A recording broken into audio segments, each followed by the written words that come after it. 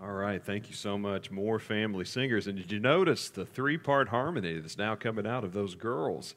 I'm a big believer in phonics in the school systems. I'm a big believer in harmony, so I'm glad they're learning that as well. Men, as we take our copy of God's Word, ladies and men, Matthew chapter 21:18, I want to give a special word to the men today. The Lord, Brother Jerry mentioned earlier how iron sharpens iron. I saw some statistics online. I just want to read these to you. It's not original to me. It just simply says, where men fulfill their callings, things flourish.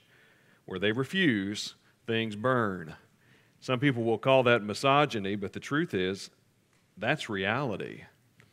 And yet, despite mountains of evidence that our culture insists that men are unnecessary, masculinity is toxic, recognizing the above reality as patriarchy, and that men are interchangeable with women, the fact is, here are the stats on fatherlessness. 63% of youth suicides, 90% of youth homeless runaways, 85% of youth behavior disorders, 80% of rapists, anger issues, 71% of all high school dropouts, 75% of youth patients in chemical abuse centers, 85% of all youths in prison. President Obama, of all people, once noted that children without fathers are 500% more likely to live in poverty and commit crime, 900% more likely to drop out of schools, and 2,000% more likely to end up in prison. In fact, fatherlessness is a better predictor of incarceration than race or poverty. The famous atheists of modernity, whether Sigmund Freud or Friedrich Nietzsche or John Paul Sartre or David Hume, Bertrand Russell, Madeline Murray O'Hare, all different in every way except one. They all had an absentee or traumatic relationship with their father.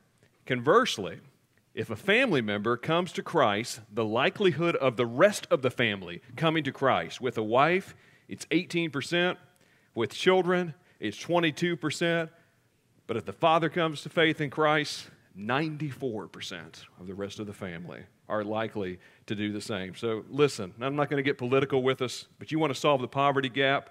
Good men and fathers. You want to solve the education crisis? Good men and fathers. You want to solve the drug and opioid epidemic? Good men and fathers. You want to eradicate youth suicide spike? Good men and fathers. Attempts at societal reforms are pointless if they do not include fostering stable families with present men as fathers. This is why the Scripture says that when a move of the Spirit happens, the Scripture says one of the first things He does is turn the hearts of the fathers to the children and the hearts of the children to their fathers. Bad men can become good men when they're filled with the Spirit of the perfect man, Jesus Christ, who was as tough as a lion, as tender as a lamb, and who laid down His life in love to protect, provide, and care for those He loved. 1 Corinthians 16:13 says this, "Be watchful, stand firm in the faith, act like men, be strong, let all that you do be done in love." I want to encourage all of the men, get in a group.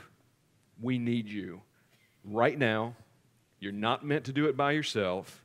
And if we will band together and be men of God, I believe God will do great things. That's sermon number 1. Let's go to sermon number 2. Matthew chapter 21 and verse 18. Well, remember what Jesus has been doing. This is the last earthly week of His life. As He goes to the temple, He has drawn out the money changers. Every time that Jesus goes down to Jerusalem, a riot breaks out. And now, as He goes there for the final time, He's driven out the people who were standing on the court of the Gentiles in the place where it was supposed to be designated as a house of prayer. He says, "Have you not heard that my house shall be called a house of prayer?" Now, as He's passing back along the way, something seemingly bizarre happens. I want you to look with me in verse 18. It says, "In the morning, as He was returning to the city," He had gone back to Bethany, lodged there with His friends, Mary, Martha, and Lazarus, who you'll remember. "In the morning, as He was returning to the city, He became hungry. And seeing a fig tree by the wayside, He went to it and found nothing on it but only leaves. And He said to it, 'May no fruit ever come from you again.' And the tree withered at once. When the disciples saw it, they marveled. 'How did the fig tree wither at once?' And Jesus answered them, 'Truly I say to you, if you have faith and do not doubt, you will not only do what has been done to the fig tree, but even if you say to this mountain, be taken up and thrown into the sea, it will happen. And whatever you ask in prayer, you will receive if you have faith. If you saw the Super Bowl last Sunday, you saw a commercial that showed Jesus washing the feet of people with seemingly judgmental Christians in the background of all kinds of controversial issues. And at the end of the commercial, it says, He gets us, and He gets you. And He does get us. But He also saves us, and He sanctifies us, and He frees us. And if all we look to is Jesus washing our feet, He also washed the feet of the disciple Judas, who betrayed Him. There is a day coming in which we will be judged by our works, and Jesus is consistently reminding us that, yes, He gets us, but He also changes us by His great love, and He does that through our faith. Jonathan Edwards, in his Religious Affections, says a person may be full of talk about his own religious experiences, but often it is more a bad than a good sign. It is like a tree that is full of leaves that seldom bears much fruit, or it is like a cloud which, although it appears to promise much fullness of rain, is only wind to a dry and thirsty earth. Strong, false affections are much more likely to declare themselves than true ones. It is the nature of false religion to be showy and visible, as it was with the Pharisees. And we live in a world that says no judgments, but here Jesus is judging. He said, I didn't come to bring peace, but a sword. And His word is a two-edged sword. It is meant to divide. It divides the sheep from the goats. It divides the doves from the wolves. I used to imagine when He was passing by this tree, because not very many of us are familiar with a fig tree, and in my childhood imagination, I always imagined this tree as being filled with fig Newtons, and you could pull off the fig Newtons off of this tree. In our backyard growing up, we had mulberry tree and some apple trees and things like that, and you could pick the fruit off of them. But here Jesus describes something that was very common in the ancient world, simply a fig tree from which you could eat and use for a variety of different things. This temple cleansing that He's gone through is the judgment of Israel's worship. How do they truly worship? But the tree cursing is in fact a judgment of Israel's works. Listen to Hosea 9:8. I found Israel like grapes in the wilderness. I saw your fathers as the first fruits on the fig tree in its season. And in using this fig tree, the people would have seen a powerful visual. This is what it says in Luke 13:6-9. A certain man had a fig tree planted in his vineyard, and he came seeking fruit on it and found none. Then he said to the keeper of his vineyard, look, for 3 years I have come seeking fruit on this fig tree and find none. Cut it down. Why does it use up the ground? But he answered and said to him, Sir, let it alone this year also until I dig around it and fertilize it, and if it bears fruit, well, but if not, after that, you can cut it down. So here's Jesus spending 30 years of His earthly ministry, and now the last 3 coming down to Jerusalem. 3 years in, 3 years out. Here He is, hungry, which is ironic since He's been staying at the home of Lazarus and Mary and Martha. Martha, of all people, would have been the candidate to fix Him breakfast. She's always busy about the Lord's work, but the storyline is deliberate here. Now, what exactly happens? We have to look at the rest of the Gospels to see how this measures up. The Gospel of Mark gives us the probable order of events that Jesus would have cursed that fig tree, most likely on Monday, on His way to Jerusalem from Bethany, where He had been staying, and then when they passed by it again on the way to Jerusalem on Tuesday, the tree is now dead.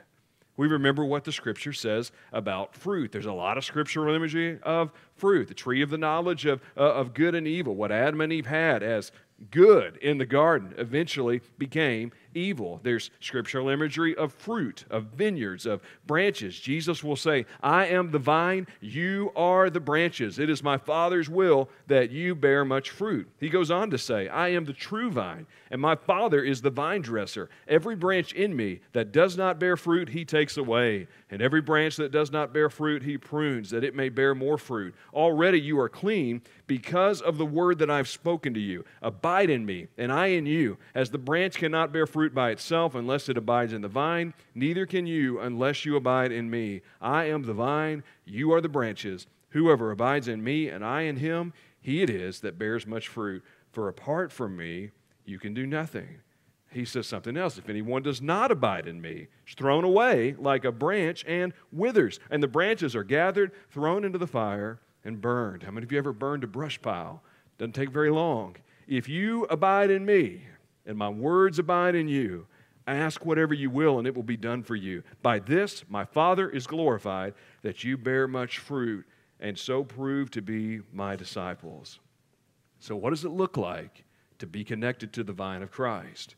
Well, in Genesis 3, Adam and Eve covered themselves, of all things, with fig leaves. But it isn't enough. God says only by the blood of the Lamb, by someone taking their place, can they be forgiven. Can they have true righteousness? In other words, transformation on the outside will always begin on the inside. The world tells you, look inside yourself. Find yourself. But God's Word says, don't look inside yourself. Look to Christ. You're not saved because of good works, but unto good works. You don't do these good works in order to be saved, but because you are saved. It is an evidence of being a believer as a child of God. The Proverbs will say, the fruit of the righteous is a tree of life. He that winneth souls is wise. We think about the fruit of the Spirit, of love and joy and gentleness and goodness and faith and meekness and temperance and self-control. That's not just something that I'm trying to attain. It's not as if I'm picking the fruits I like and throwing out the ones that I don't. No, that's in you. That's part of the fruit of the Spirit, that as you grow closer to Christ, you will be more patient.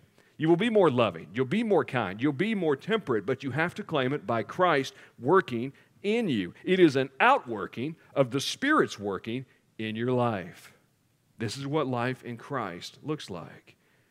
And so what happens when you claim to be a believer, but there's no evidence of fruit in your life? Well, we see this from the very beginning with Adam and Cain and Abel later. You are a first fruits offering unto God. If you don't give of the best you have, it may be an evidence that you don't have what you profess. How can salt not be salty? How can a vine or branch not bear fruit? And if there's no effort on your part.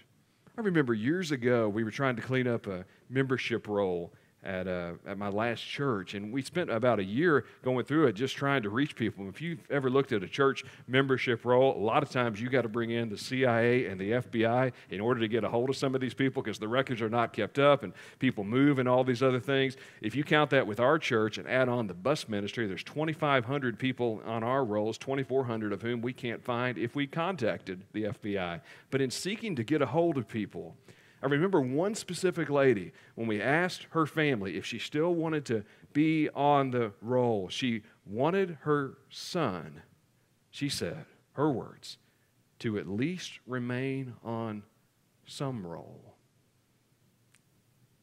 That way, when he died, he might have a chance. Brother and sister, being on a church roll ain't going to get you into the kingdom of God. The only thing that will is faith in Christ.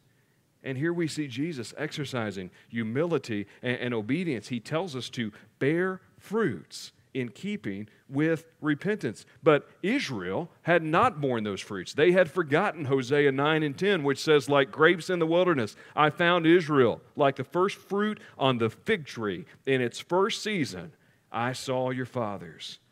So Jesus, coming unto his own, but his own received him not.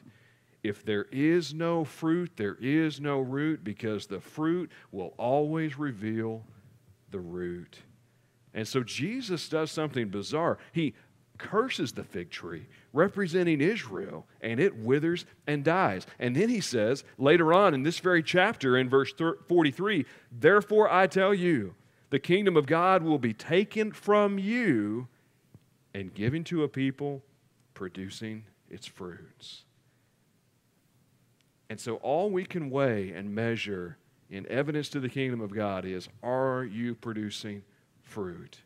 Is the evidence of your life enough to convict you as a believer?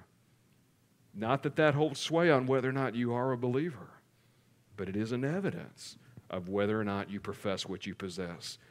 But that's not the question that the disciples ask him. They don't ask him how we can bear more fruit. They don't say who's bearing it and who's not bearing it and how to grow it back and how to make the fig tree come alive. They ask him something rather specific. They marveled, saying in verse 20, how did that fig tree wither at once? And Jesus tells them that if they will simply live lives of obedience by bearing fruit, in keeping with repentance through the power of Christ, they too can have this faith, because your relationship with God is directly impacted by your obedience to His Word. Every time when you follow Him, you see His evidence. The effectual, fervent prayer of a righteous man availeth much. William Carey said years ago, expect great things from God, attempt great things for God. You can imagine Jesus looking out towards that Mount of Olives or looking towards that Temple Mount across from the Kidron Valley and saying that with faith, you can throw that mountain into the sea if you will believe. It reminds us that there's a day coming when the mountains will be made low and the valleys shall be exalted, the crooked be made straight, the rough places plain, the glory of the Lord shall be revealed. But until that day comes, you got to do what you and I are created to do. This is what Ephesians 2:10 says, for we are His workmanship, created in Christ Jesus unto good works, which God hath before ordained that we should walk in them. One pastor put it this way, if you seek righteousness first, you get happiness. But if you seek happiness first, you get neither. That's why the Scripture says, seek the kingdom of God and His righteousness, and all these things will be added unto you. So what does that fruit bearing look like? There's the right fruit. There's the wrong fruit. There's Adam and Eve Cain and Abel not giving of the best they have. There's Psalm 1 talking about being planted, the man of God being planted like a tree by the river of water. His roots shall not be shaken. There's the branches of Israel. There's the root of Jesse. There's branches growing out of his roots. The Romans would use figs for great symbolism. Jesus is taking that analogy and put it before people who would have been very familiar with the Roman Empire. But he's really asking, does your life bear fruit in keeping with repentance? And if it does, you can have faith that will be able to remove mountains. Years ago, there was a submarine, a United States submarine in the waters of the Pacific.